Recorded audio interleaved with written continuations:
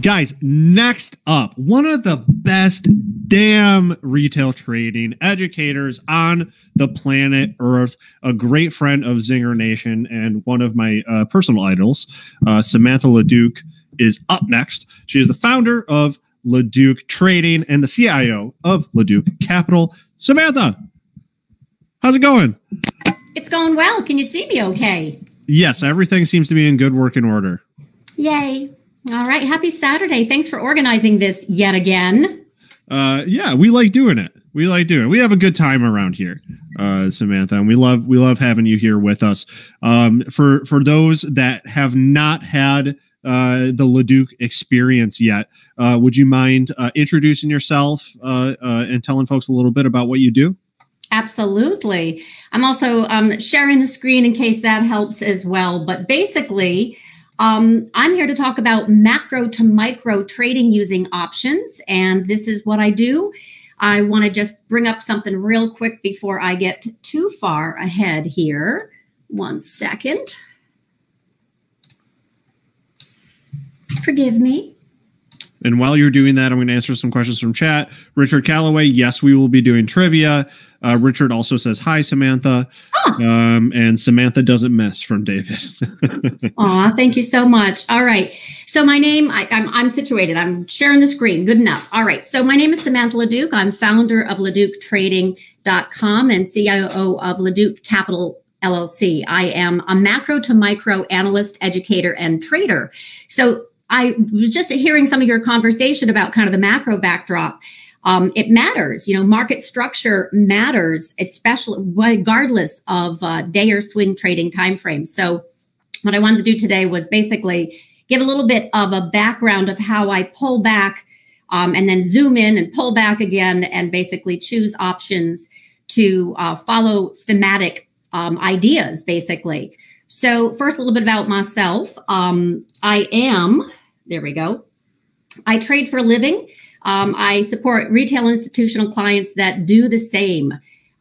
Basically, I'm someone who wants to know why something is moving, not just, technical low risk entries and, stop and profit targets. I really want to understand what is motivating that crowd of buyers or sellers, and then be able to position either on a short, intermediate, or long time frame. And I do that for clients as well who want to understand the macro influences. These are directional trades. So as definition, directional trades require volatility. So trying to get in there early to predict not only direction, but also when it moves, right? Because no trend, no trade. So that's my focus, is to basically use risk-defined options so that I can capture directional trades across multiple time frames. And that's why I kind of put that out there. I'm a chase, swing, and trend trader. My focus is anticipating volatility, and it's very much across every asset class. So I don't just look at momentum stocks. I'm looking at currencies, bonds, commodities, cryptos, the whole world. And that's my backdrop. I like to use macroeconomics, as policies can absolutely dictate the economy, and then drill down to the fundamentals. Sometimes they do matter. They can really identify extreme undervalued plays, which I like to use for trend trades. I'm definitely a technical analyst. In other words, pattern recognition is my thing. I use quant, which is another way of basically saying money flow, whether it be big money, institutional CTA type quant programs that really are just automated buy and sell based on triggers, or it's that retail, ape phenomenon that has taken over, which is very exciting. Obviously, we're doing this boot camp on options trading as a focus, because options now lead stock trading, which is so cool. And by the way, you'll might be interested to know that crypto is even bigger than options. So in any case, we'll get there. But for right now, that's kind of the backdrop. And then I packaged it all up into digestible morsels for clients. So I'm looking at actionable trades and putting that together in the form of trade setups. I deliver that across multiple products. So I have a trader education service, which is basically my fishing club. That's why it kind of says about your fishing club captain. That's active traders, investors. I deliver all of my macro to micro analysis, and that's across, again, all asset classes. I do a lot of custom analysis for clients across multiple time frames. But for trend trading folks, think long haul fishing, think, the whales. That's why I created a big ideas product. So it does not include my live fishing room, which is literally a live trading room where we're, really sizing up what's moving at the moment and doing a lot of that custom analysis. But big ideas are my durable themes. So I'll show how I use options to capture that a little bit further on. But basically, that's the big picture plays. And then I also offer chartered fishing trips for institutional clients. So they have more of access to me. That's the fishing club kind of feature, if you will, of that macro to micro analysis, education, and trading. I also have a Discord product, which is wicked exciting. This is something that I started for the younger momentum traders. So I am, not Gen X. I'm just going to put that nicely, but I'm not boomer either. So watch it. So hold on. I think I got to hide that, right? You're going to yell at me. Did I do that right, Neil? You called me out for it last time. Good memory. So I own a Discord product, and it's very fast growing. So young traders have come into the space, COVID lockdown and all, since really last March of 2020. And women signed up for more brokerage accounts than men. Totally wicked awesome, right? So I want to be a voice for women. And I do this professionally. So I just thought this would be a good idea. And it has been phenomenal. So I've grown the bench, the trading desk, to include not just options, which I do, but lots more focus and hand-holding around risk management, with which young traders don't necessarily do so well. They're kind of getting their sea legs. I have phenomenal fundamental analysis. Aisha, it runs out of Dubai, a money manager. So, that flavor of actually assessing value and looking at the numbers is something that I think young people also need to learn about. I'm more the macro, and Archana does the advanced option tactics. So she's my partner in crime when we do more complicated option tactics. And we'll talk about that because they are my favorite for certain type of trading. All right. So I also, because, I'm easily bored. I also have an algo driven trade alert system, which is completely separate, just totally standalone. I have nothing to do with it. I created it. I had it built, and then it just runs in the background for anyone who's looking to look at those triggers intraday when volatility comes in, like the past few days in the market pullback in Russell. So it'll differentiate between the different indices and ETFs. So it's very cool. It's actually housed at VIG.io, VIG.io. They're a fabulous new platform for traders who not only want to learn, they've got a fabulous options matrix. Really, really check them out. They basically house my indicators, but they are doing trading games. They're doing such cool stuff. Anyway, they're hip. And they're not run by boomers either. So and my last is I'm launching a brokerage trigger trade alert system for traders, which is going to allow traders to share their real-time trades in their real-time accounts. Right now it's hooked up to Interactive Brokers and TD Ameritrade. So it'll literally show clients every open, trim, and close position. No Excel spreadsheets. No I said, she said. It is done. It is an open, live P&L. So needless to say, Neil, I am active in the market, and I produce products and services to support trader education. That's just definitely my thing. So my style, though, of analysis is very macro to micro. So I like to, before I talk about, style of options trading, I think it matters how a trader chooses to analyze the market. They've got to put it in a language that's comfortable for them. So maybe it's safe to stay in a particular discipline, technical analysis. You want to learn what you can about that. Maybe it's selling options. You want to learn, income strategies. Maybe it's, macro. You're looking for the big themes and you want to, position. Whatever. That's such a personal decision. And trading psychology to me is a personal journey. So I'm sharing my approach and then how I choose the options, because you have to first start with the analysis. And then you come up with the trade idea, and then you wrap it into an actual trade setup. And in my case, it's options for the most part. So for me, this is that lens, okay? This pulling back that I kind of mentioned at the beginning of connecting data dots to predict price action. And that's my thing, by the way. So anyone, who says, yeah, you can't predict. Oh yeah, I do it all day long, every day. So my idea of predicting is to kind of use it like a camera lens. You zoom in, you zoom out, you're always readjusting the focus based on the new data. And this scanning and synthesizing of the market requires a lot of flexibility. So if I'm seeing a gamma squeeze in something, I want to alert clients. I want to be selective about what I'm actually chasing. I'm extremely selective on all 3 time frames. So that's why I'm filtering out the information. And, basically I come up with a narrative to help clients predict future price. So data to me, all the data that we see out there, which is immense, quantities of it, to me is like words. And words, they form sentences that give it meaning. And then you got to arrange the sentences in some kind of order to tell a story. And it builds and it builds and it builds. So but it's important. You're building the characters.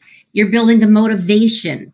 You're building the suspense. And then ultimately the action.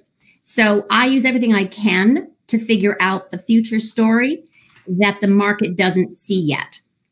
And this is what I mean by, macro. It's policies lead price, credit leads equities, volatility reprices everything. Earnings matter. We've seen some phenomenal beats, and then we've seen just pummeling, right? The Peloton recently, and, Roblox to the upside and Peloton to the downside, and earnings matter. So technically speaking, earnings, you don't really have so much of an edge. It's tough. I much prefer before or after earnings. But for trend trades, I'll stick with it. But otherwise, unless I have a really strong edge for earnings, I typically wait until after. It's very easy to position or chase after. And I'll show you some examples of that. So my secret sauce, though, really is intermarket analysis. And intermarket analysis is that intersection of art and science. And it's basically studying divergences. So some people call it fractals. I don't. Correlation, causation, I don't, because I see it everywhere. So I'm looking again for that, that personality shift in the market that doesn't align with the norm. And then I kind of feel like that's going to be an outlier. It's going to become an outlier, and then it's going to revert. So I look for those types of things. I raised 3 teenagers, so maybe that's why. But the volatility comes into a play when it starts to act a little out of character. So that's basically why I say I'm into predicting. And that's really my job. So it's nice also occasionally I get asked, to kind of share what my future predictions are or how I came to see something, because basically I'm building that story. Sometimes it takes a while. Like right now I have an oil thesis that's been in place since last year. It's not done. And I don't think it'll be done until probably March of next year. But there's lots of, waves in the middle to trade around. So I'm building a story, and then I can share that story with clients. They get it every day, movie bit by movie bit, like a private movie showing. And then basically the encapsulation of that is a trade. So, and that's why I say they take different time frames, chase, swing, and trend. And we'll talk about that. I'm going to have a little bit of my coffee because I haven't yet this morning. You're welcome to it. And everyone really likes your pace, I'm hearing. I'm fast. I'm fast. I got lots to get through, and then I want to have time for questions if there are any. Good. That's good. They told me to shut up, so I'm going to shut up. Alrighty. So this stuff I already put up there. You saw it, volatility. All right. So this is one example, though, right? So I am looking very much. By the way, I'm going to kind of go back to this. This panic with friends that was last year. I put this out as a really important thing. People say, don't worry about timing tops and bottoms. If that's not your personality, then don't. If it is, then go for it. I am absolutely good at timing tops and bottoms, and a lot better at timing tops than I am bottoms. And here's why. The tops form divergences. Under the surface, there is selling. I've now created indicators where I can absolutely spy that. But it took me years to figure that out. So then when I can figure out the divergences that are happening under the surface, that behavior starts to change, I can start to say, oh, we're going to, at some point, have risk off. We're going to have volatility. That reprices everything. This was one of those examples in February of 2020. I was absolutely hair in the back of my neck. We're going to have, it's going to happen. So I literally guided clients through that entire COVID crash. And I was with incredible conviction because I had seen the top forming, everything, it creates an air pocket of risk underneath, and then boom, rug pull. And that's what everyone worries about, but it really doesn't happen that often. So don't get so excited like you're looking for it all the time. My job is to look for risk, but usually it's a garden variety risk that comes in and reprices a stock or sector or market index. So I'm not obsessed with bull or bear. I wear both hats. But the point is that timing of a top is that story that I'm building. And then I'm like, okay, everyone out of the pool. So that's kind of like I'm emphasizing that show. But there are also themes. So after we had 35% drawdown in, 35 days back in that fateful February to March COVID crash, we had Fed intervention, which followed a quarterly options expiration, which was, March 20th. And that's actually the same day I warned time to cover those shorts because something's going to happen. The market's going to close or something's going to happen. But this is not normal to have this type of volatility. So long story short, Monday, the Fed came in and we had Fed intervention Monday. Options had expired and we were straight up, right? Hot fire flames. Nobody expected the extremes that we've had. I did not expect the extreme reaction that we have had. So now I'm, of course, looking for the next inflection point. But one thing that I was really, really convicted about was this theme of paper to things. So we've been in a commodity lows, multi-decade commodities on the ground, right? So there was just no love for commodities. They didn't produce anywhere near the alpha that, the FANG stocks did. So ignore them. So I was very much of the theme that we were definitely going to have a paper to thing rotation, which means things would now become more valuable. So let me show you what I mean by that. Hold on. I got to see something right here. And Samantha, just so you know, we are getting some tickers in the chat. So yeah, when you're ready. Okay. So same market feel. So this was the deal, right? My example was inflation call last summer where I coined and repeatedly said this inflation is sticky, things over paper. And now we have economists coming out and saying, oh my goodness, we have a lot of inflation. So the point is, this is something where you can trade around very, very well. And just because we were going to have higher prices did not mean I believed we were going to have higher interest rates and, higher prices for things, but it didn't mean I was bearish equities. This was very much, we had an oil shock. We had US dollar was going to get stronger. Rate spike was going to get stronger, but the upside catalyst for equity markets advance. I was still very bullish equities. So when you have that kind of backdrop from a macro standpoint, then boom, you've got a whole bunch of tradable themes and basket trading. You're going to be more bullish than bearish, right? So to come up with actionable trades around themes, to me, is basically my value add. That's my thing. And then most of these turned into phenomenal parabolas. So when others are chasing a parabola, I'm hoping that we're already positioned for it. That's kind of the goal. Oops, sorry. So this is what I mean by this things over paper in one chart. This is a bit of my intermarket analysis, but large cap, S&P ratio to CRB, which is a commodity index. And you can see this back from the 1990s, right? So, honestly, we've had a hell of an advance in the equity markets. And you can see that here, which is paper over things, right? Commodities on the ground. Who cares? And then we had a transition, a really strong transition. And that was basically, I thought, demonstrated beautifully in this one chart. Basically the ultimate parabola in my view. So then things started to move. We actually got a strong bid in a lot of commodities. Remember that whole, take me somewhere expensive, and it was a lumber mill. So lumber took off like hot fire flames, and that led to, increased housing values, and you could trade XHB. My trade was RFP, which is a lumber play. And at the time it was $4, and I saw it going to $15.75. It did, took a few months, but that's an example of if you have this kind of backdrop of looking for relational, trades to support a theme, this was one. Bitcoin was also a commodity. It trades very much like a commodity.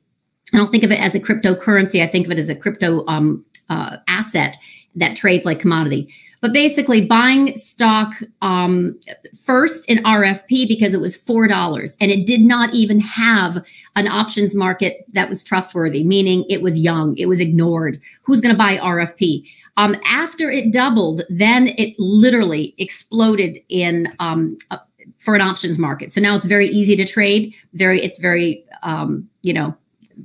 more stable. Spreads are tighter. It's more liquidity. Anyway, it was kind of funny. So I didn't plan to get in and make a market, but the point was go in before the parabola, right? Same thing with oil. So oil, I think this parabola is still moving higher. And in 2008, right where this yellow arrow is, we had actually a huge supply chain constraint in the OSG market, which is basically the pipes.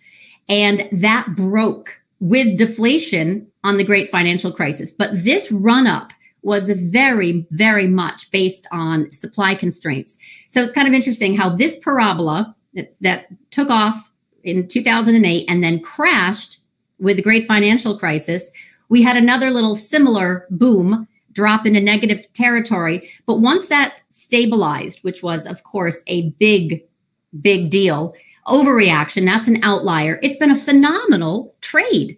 And I'm not talking, chase time frame, but I'm talking about, swing and trend time frame. So I went and picked my favorite ones and presented them to clients. Sandridge at $2, now $12. CPE, which trades like flat oil. Exxon, Chevron, the big majors. The point is, then you can actually have some faith to put in some later dated options. So much of the drama recently has been in this little pullback that we've had, which was also a really nice short fade call that I've had with my oil trading buddy, Bob McMinn, who is a fundamental oil trader. The point is, this is on a monthly. This chart is on a monthly. Back in March, I had written, if we can get and close above 65 on a monthly, which we did, we can go to 80. If 80, then 100. If 100, 130. This is early. I'm completely wrong if we break down below 65, but on a monthly. But the point is, this is still in play. So then it's about trading around a core position, or you got a major trend theme I'm still hot on, but then I know that, we got some weakness coming in. President Biden's going to, do anything to get gas down. Well, why fight the man? So then finally we did have, of course, 6-week lows. This week, they just really, the floor gave out. But that's the fun part of trading options. If you know the time frame, if you don't, it's very, very painful. Most people just chase. Nat gas is another example. That's a parabola, event driven. But that's kind of my point, is that everyone really wants to be a parabola trader. They want to get in there early and say, okay, what's going to be the next market's, love child, or what's in supply deficit that we need to get in there and bid up.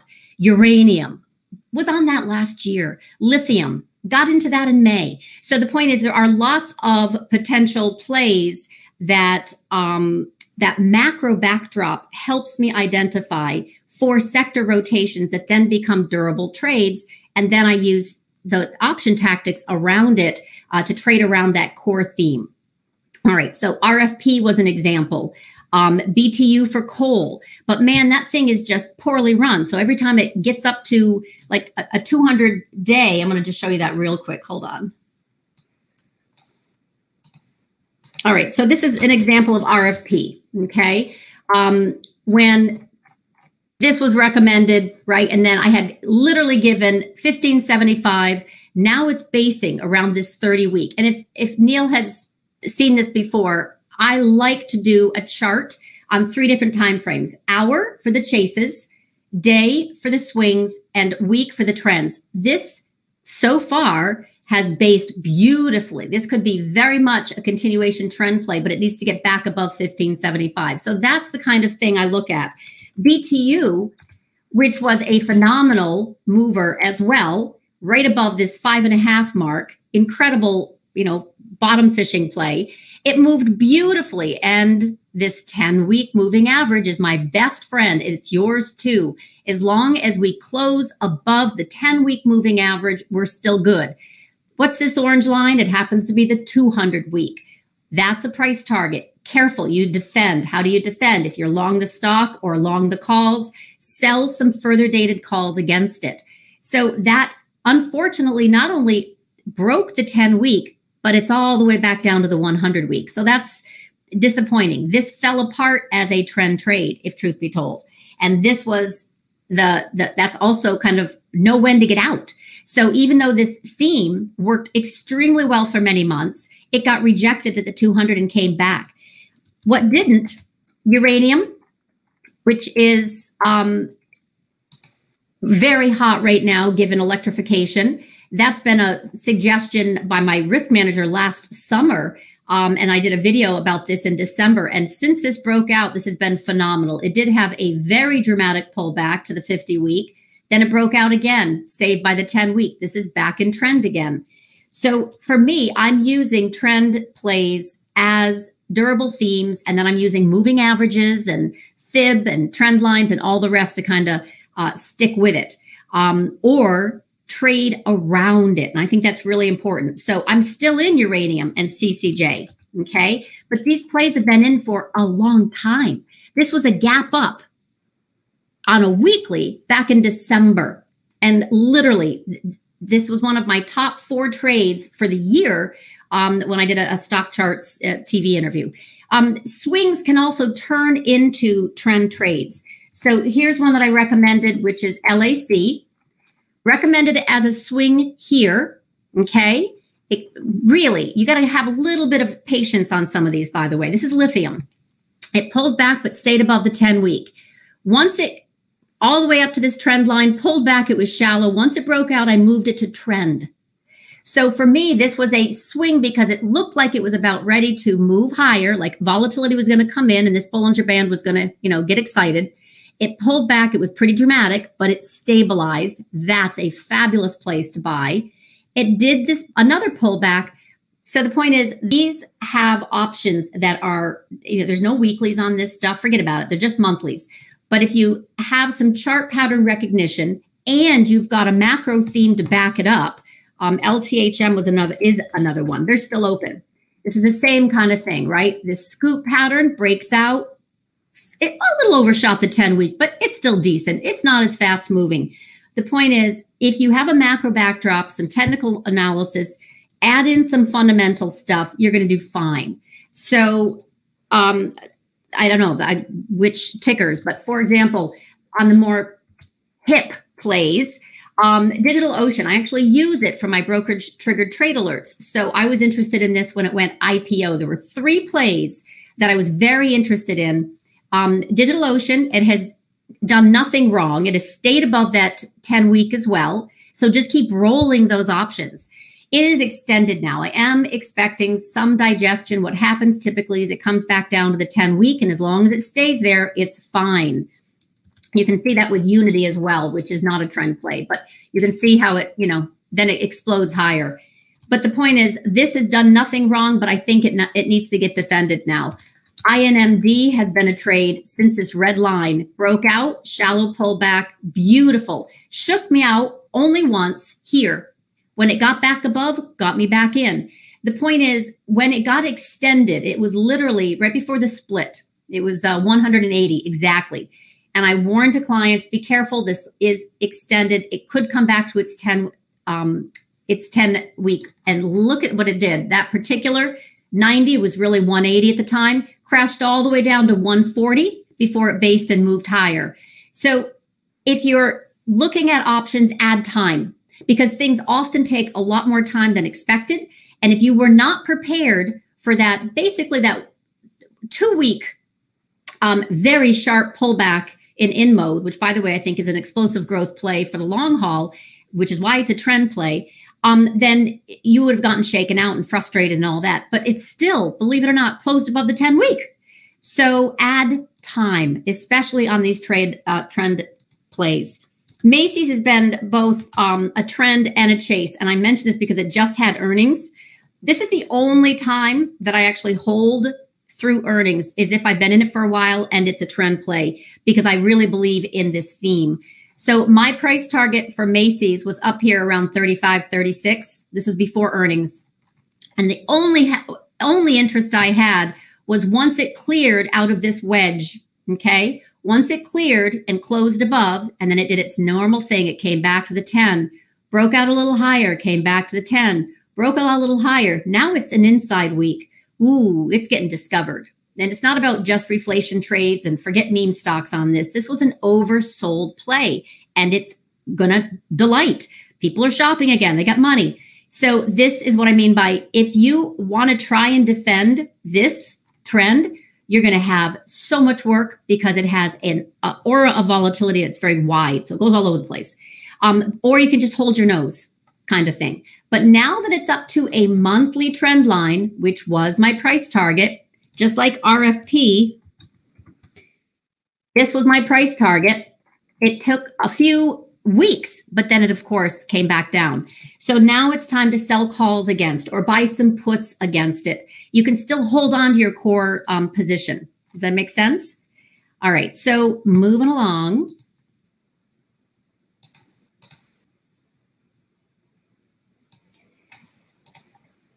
What to know about these parabolas that everyone wants to trade. A little sidebar here on parabolas, because I think it's kind of important. Folks are so excited about trading these, but they also, unfortunately, can lose their, hold their head in their hands because it comes off. So everyone wants to be a parabola trader, whether it's GameStop, Tesla, Avis. Oh my gosh, there are so many, right? Avis was the car, CAR. So some of these become freak of nature short squeezes, and then they glom onto a particular theme and hope that it's going to happen again, like AMC. I'm, by the way, not an AMC proponent of going to 100,000 or whatever the price market is. Price target is for a group of traders. I, however, was long GameStop from July of 2020 before Michael Burry came out, because it was a bottom fishing play. And I'll show you that. But the point is, this is what everyone's looking for. Get in there before that parabola really takes off.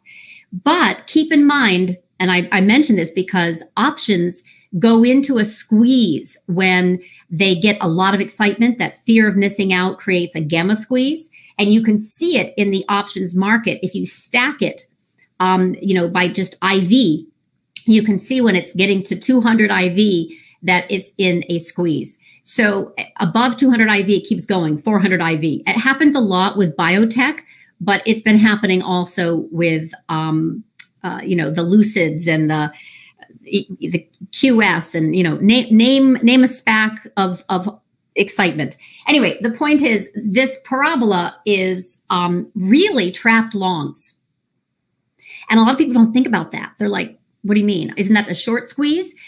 No, because all the folks that are getting in last in, first out kind of thing, they're trapped longs, or they're folks that have profits and they want to get out safely. So parabolas are trapped longs, not shorts, but FOMO longs, especially the last ones in. Keep that in mind. So you're really kind of swimming against the current. They are outliers, right? Standard deviation moves that will revert with velocity. And the trick is to wait for the turn. And if you're in it for a day trade, then put it on a 5-minute chart. My hour, day, week time frame is not going to help in a parabola. But if you're day trading, but the trick is to wait for the turn and be patient. They revert. They always do. And when you can see the move happening, it's a liquidation risk. It's volatility. And then you get halts and all that busyness. So just be careful. Predictable. Parabolas are predictable. They will revert. And then you want to see how they base. So is it going to be, like Bitcoin over time has been rolling parabolas, right? Starts out, goes higher, crashes, goes a little bit higher, crashes. Those are rolling parabolas versus taxi medallions, right? There used to be a business. Now there is no more because we have Uber and Lyft. That was a parabola and then it's gone. So, or this kind of thing. Oh, hold on. I'll get to that. So basically trend reversals or rolling parabolas, just know what you're trading, but remember no parabola goes sideways. So this is what I wanted to show you. This is the Squid Game. This Squid Game coin. This was a phenomenal parabola. Oh my God, look at this. It's valued at 2 trillion. 4 minutes later, 1 million. Valuation. So that's a parabola that is no more. It just poof, it's gone. So I guess my point of this is when it comes to options, and I'm hammering this point home, I hope, is timeframes really matter. So if you have a thesis and you're trading around it for a longer duration, or are you chasing, a parabola, you're going to obviously tight duration. Stock oftentimes is even better than options in a parabola because the IV is so jacked.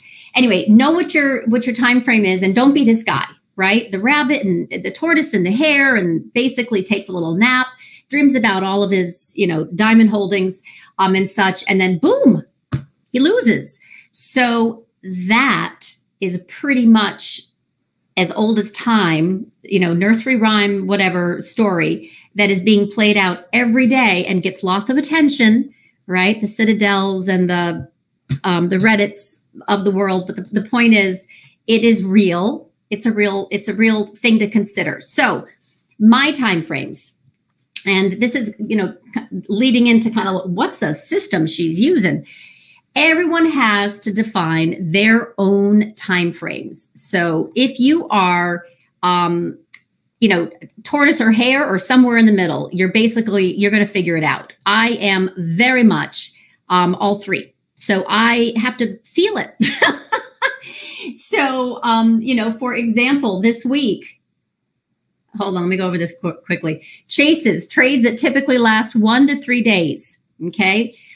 They employ options 1 to 3 weeks out and are often based on hourly chart timeframes. I think you probably already figured that one out.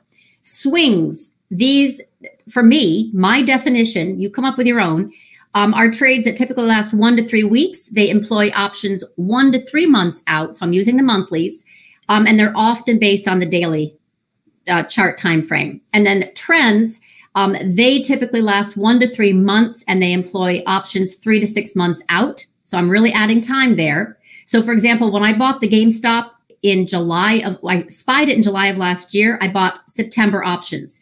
In September, price had gone up. I bought December options. I'm like rolling that out. And then getting closer, I bought January options. And then in January, I bought April options. So to me, that was still a durable trend that I was just rolling. Does that make sense? So it wasn't going to go anywhere. I still had faith in it. It didn't hit my $40 by end of year, which was my call. Actually, it was my 4 to 40 stock. But the point is, that's why it's really good to add time. It was only $12 in January. So I was wrong. It wasn't 40. It was 40 really, really, really soon after. It was 240. It was 480. Never expected that. But the point is, choose your time, add time. It really matters. So let me just show you a few examples like for this week. I think that's kind of helpful. Hold on. All right. So this week, just as a chase idea. Okay. I had read a supply side note on Okta. Okay. Okta was 264. Let's look over here because it's probably easier. So in my trading room pre-market, I had read that there were some negative comments on Okta. And if you have remembered what happened to Crowd last week, it really, it dropped hard.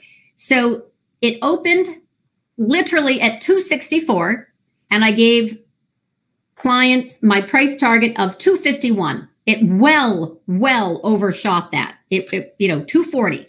But the point is, I had to have something to go on, and this is why I was very quick to post this when the room opened, because Crowd, if you recall, just all of a sudden kind of fell out of bed.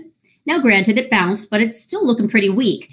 So that's basically an example where Okta, which is a short duration trade, wasn't even on my radar, honestly. It was a news item that I trusted, that the sell side would probably result in about a 5% dip for that Friday on options expiration. How nice is that? And so basically, stock or options, I'm using the news and then price levels. So it opened at 264 and my price target was 251. Granted, it overshot. That's an example. Apple. Who doesn't love Apple? So this you can do all kinds of things with. But for me, once this got back above 150, it had to prove to me that it could stay above 150. I had a nice look. In time, I believed it was going to go right back up to this trend line. So when was it recommended, though? Right here when it got above this 150 and it ran up to 160. Did I think it would happen in 4 days?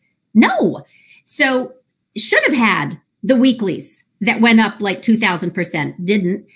So I'm using weeklies that are 1 to 3 weeks out. So even if I, say I really like this trade above 150, heading to 160, right? Technically speaking, it looks fabulous. And it's staying above each level by level. Even I don't even know when this is going to hit, right? Could be next month. Could be, who knows? So the point is, anything above 150, price target 160. Unfortunately, options 2-3 weeks out aren't as impactful as near dated ones, but they are safer over the long haul. One thing that I was anticipating this week and posted all of this for clients. So this is no surprises on this stuff. And everything's recorded. So, this is all posted 100% real time, annotated charts, live levels, the whole thing. Small caps, financials, and oil. Those were my short chases for the week, actually 2 weeks. So when this started to roll over, I have some other indicators that kind of alerted me to that. So Wednesday the 10th, we popped up a little bit, couldn't close above, and then continued down. And in the pre-market, we hit my price target, actually 231.36. And I think Monday we will continue to go lower. So small caps is a few weeks. XLF was another one right here. It had a wedge and basically same idea, which was, I think we're going to break to the downside. If small caps are going to go over, they're primarily energy, banks, right? And that's why I picked XLF. You can pick an individual bank. They were much more, eventful, right? But the point is, I'm fine with what I'm using, and then clients can do what they want. So XLF tanked. Oh my gosh. And so did the oil, right? Oil basically has been trading down for the past 6 weeks. It's been very, very soft. So there were lots of ideas, but just to show you in chart formation, this is obviously rounded. XLE and OIH, they were phenomenal shorts. So this is something that I'm putting together based on my theme, and it's a short duration trade. And typically using, the next month option at the money or a price target of where it's going. So that's actually another thing I'll kind of be specific about. So if I think, and I'm very, very convicted that this is going to head down to 236, and then it's going to go to the 21-day, and then it's going to go down to 231, I want to grab the options, the price of where it's going. So I want either at the money, everyone's different, or where it's going. And I typically go a little bit out of the money. Okay. So there's a little bit more, drama with that. So that is kind of an idea of when I'm looking at sector shorts, right? That was IWM, XLF, and oil. I'm thinking it's going to happen, in the next few weeks. So I'm using a monthly. If Apple, a few weeks out, because, it definitely gets the gamma nod. Some other things, I'm way not expecting it. So Micron, for example, was a swing idea I had just posted last week. And this happened yesterday, up 8%. Too bad I didn't have a weekly.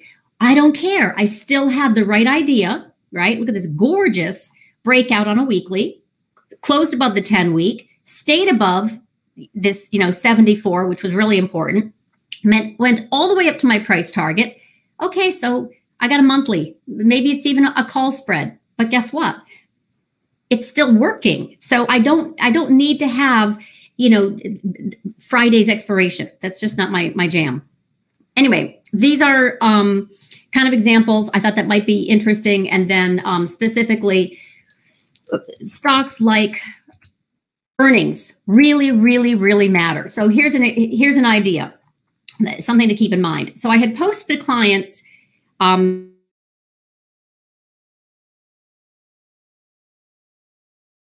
Samantha, your mic just got muted. I don't know why. I'm reading your lips. Can you check your StreamYard thing? I'm trying to unmute you from StreamYard, but it's not letting me. Oh, it looks like your mic became disconnected.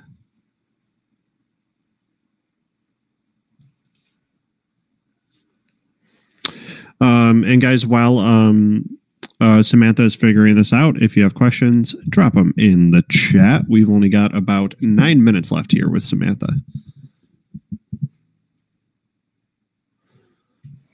I have no idea why that happened. I'm so sorry. Okay. All good. Okay, that's just bizarro. Okay, so anyway, yeah. So Riot, for example, is something that I had suggested as long as it stayed above 29.71. It ran hot right into price target, but then earnings comes out, right? This is even before the Bitcoin pullback. I don't like when it's a chase or swing to play earnings. Like, I want out of it. I want to see what is going to happen after it, unless I have a theme.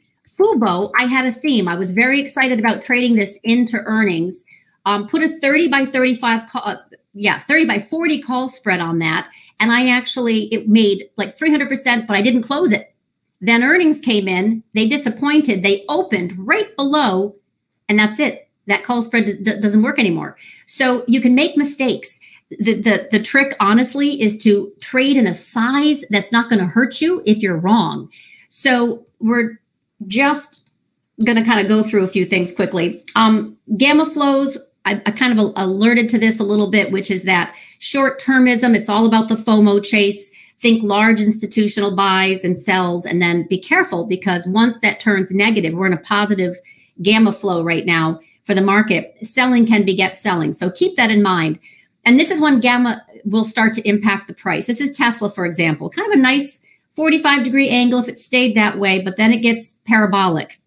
So that's when it starts to become a thrill ride until you don't know when to get off. So just kind of keep that in mind when it comes to trading parabolas. Flow definitely happens, but then it stops. This happened with GameStop. This was, again, one of the ideas that I had from last summer that went crazy. That particular option went up 163,000%. That'll never, ever happen again in our lifetime. But that's why everybody is excited about it. It's like winning the lottery. It's just, honestly, in my opinion, a fluke of nature. It's not anything to get excited about. But I will point out that this is, no, I won't point out. Okay, never mind. Hold on. It is fun when it happens. Okay, so the system that I'm using basically identify top chases, and then usually I'm using, like I said, weeklies if it's a chase, monthlies if it's a swing, and then further dated monthlies and call spreads and the like around a core position if it's a trend. So I'm definitely looking very much at my indicators. You have to kind of come up with yours. I'm very much a proponent of you have to come up with the language that makes sense so that you can follow it, basically. And then you alone define what is short, intermediate, and long for duration.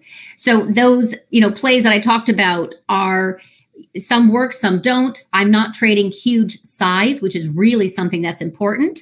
To me, hold on one second. There it is. I trade small but frequently, so 1 to 3% of available equity. I trade momentum, both directions, obviously. Chases, maybe 20% of my book. Anticipating volatility, about 50%. In other words, I really want to see swings behave and that before I move them into trend. Oops, sorry about that. And then I position with value plays. So things that I have a thesis about, Airbnb, Roblox, DigitalOcean, those are trend trades since IPO because I believe in a thesis around those plays. That makes sense? And then they make up about 30%. But in all cases, I'm not risking more than I'm willing to lose. And this is kind of my cheat sheet. So what I would recommend is if you're kind of new to options, come up with your own. And yes, I deviate from this all the bloody time. But the point is, this to me allows me to kind of, stick to a guardrail so I don't go over the edge, I guess is the way to put it. And that is how I can kind of optimize results that are comfortable for me. I like very much to, it's not what you look at that matters, it's what you see. And for me, technical analysis is very much that way. So are option tactics that, define your risk. For me, if I'm looking at something that's short duration, I might have a little bit more position size on it if I feel really confident. But in all cases, in 2 days, I'll start small and then build up to it. If I think it's going to happen in a 2-week option, I'll add a little bit more and maybe a little bit more. But point is, I have a position size. This, by the way, represents a set amount. Maybe traders, for some it's $1,000. Big Dave in Texas, his one lot is 250,000. So everybody is different. But this position size, whether it's a set amount or position of available equity, will help you kind of focus. Instead of, you've got your process, now you can focus on the management. Strike price to me is really important. Can it be achieved within the time frame? So I will absolutely put that stop that I don't want it to close below, and the profit targets if I'm right, and then of course the time frame. Those 3 things really, really matter to me. And be honest, like not hopeful, but like really, what's the market doing? What's that sector doing? What's that stock doing? What's the event? Is there any gamma, optionality coming in? So you're going to get lots more excitement. The date to me is, for what option you trade, is a reminder all the time that it's not a game of perfect, right? So it can be wrong, completely wrong. So position size matters. And the more time you add, guess what? If you're right, lower returns, but less risk. So you're constantly balancing that. Delta, for the most part, these out of the money penny options, I never trade. So, and I don't like low priced stocks. I definitely low priced stocks using option. I'll just buy the stock. So like, $4 under $5, I'm just going to buy the stock. So this is where I think everyone kind of puts together their own option cheat sheet. This happens to be mine. And I share it with clients. I share it with you, and especially if you're kind of coming into the game. One thing that I will put out there is option trading is very much like chess or checkers. So are you chess or checkers person? Risk reward. I'm a buyer of options, and in a few cases, I will be a seller of options, but I don't really prefer that. That's me. I like volatility, and sellers of options are typically looking for that chop, slow directional movement, but not a lot of volatility. I'm looking for the exact opposite. So financed option spreads is a tactic, because I'm assuming that a lot of folks are learning about, puts and calls, and then analysis and technical indicators and scanners and all that good education. Benzinga does such a good job presenting. I'm looking at one particular nuance of option tactic that is very much my style for a very bullish bent, and one that I use for trend trading. It's called financed option spreads.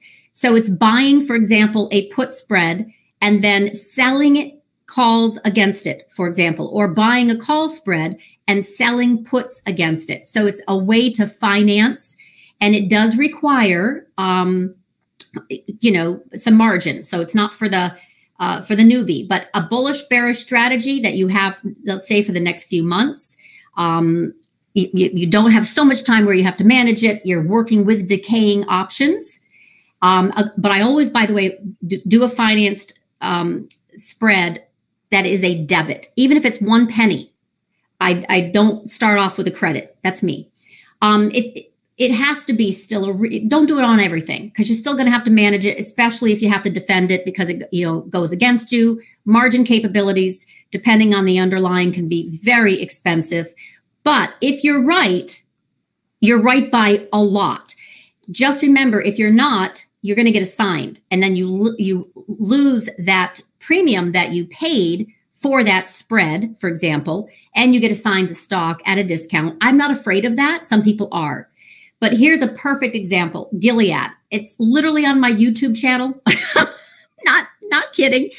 Arch and I put, she's my trading room, one of my trading room moderators, put on this Gilead financed call spread. And the next day there was some announcement. This was last year, COVID related. Things spiked up like 17%. It was a ridiculous freak of nature. Totally didn't expect it. It was 3 months out, and it was a phenomenal winner. But that is, like I said, rare. Oftentimes they just stay there. They don't move very much. Over time they do, if you're right, but you're taking advantage of theta decay. In this particular case, it's just one of those deals where I got lucky. It was better to be, sometimes lucky, good, whatever. So another time, which I had just recently posted on Bloomberg interview, was a bond put spread, financed put spread. And this was all about non-farm payrolls coming up on the Friday, and then FOMC, September FOMC on Wednesday. And I felt, pretty confident enough to say that I thought bonds were going to sell off. We're going to get a little, yield spike. That's a macro to micro trade. So that particular trade was based on, some, ideas around economics and what the bond traders would do in reaction. And boom, and it literally was one of those deals where I went on TV and said, I think the November TLT, as long as it stays below 153, it's a great finance call spread to put on for scratch, which means zero cost. And it ended up a few weeks later being $2. And another week later, it was $3. So that is a more sophisticated option tactic, but I mention it because it's for real, like really powerful. So that's a little bit, I don't know how we're doing on time, but I wanted to kind of go through how I trade options and what I provide, obviously, for anyone who's interested, that kind of analysis, education, and trade setups. But highest probability, that's basically, I only want select stuff. And I don't know. I want people who want to know why stuff is moving. I really do. I really value the folks that don't just want to take and place the trade, but they really want to know why it's moving. And finance call spreads, by the way, are not for the of heart. The uninitiated. Mm. Okay, so Neil, I don't see the question. So is there anything you want to like hit me with? Because I don't see it. Yeah. Okay. So we've got about 6 minutes here. What do you think about SPACs? Would you trade options on a SPAC? All right. So I'm going to get out of this hole real quick. Where is my... Everyone screen cap that offer, special deal on the screen. You talk to me? What? Okay. I was talking to our audience. Sorry, I'm supposed to do this. Present. Okay. So here's my... Okay. So SPACs. Here's my thing about SPACs. When this was raging higher, right? Lots and lots of issuance, new SPACs. And I did actually a podcast, one in November and then one in January, with an investment manager who started in SPACs in 2003 and an investment banker and an investment manager who just traded SPACs. I mean, he did his due diligence. He knew what was hot and what was not. And he said the supply of issuance is going to be the anchor around its neck, and these things are going to come back down to earth. Not on the first podcast, but the second one. And sure enough, they came all the way back down. By the way, this is SPAK, which is just an ETF, but it's kind of good for kind of technical analysis. We've had some bounces, especially with the kind of EV stuff. And there have been some fabulous plays. So one that I recommended was Lucid, because believe it or not, my mechanic asked me about it. And so I started looking at it going, that's a really good one.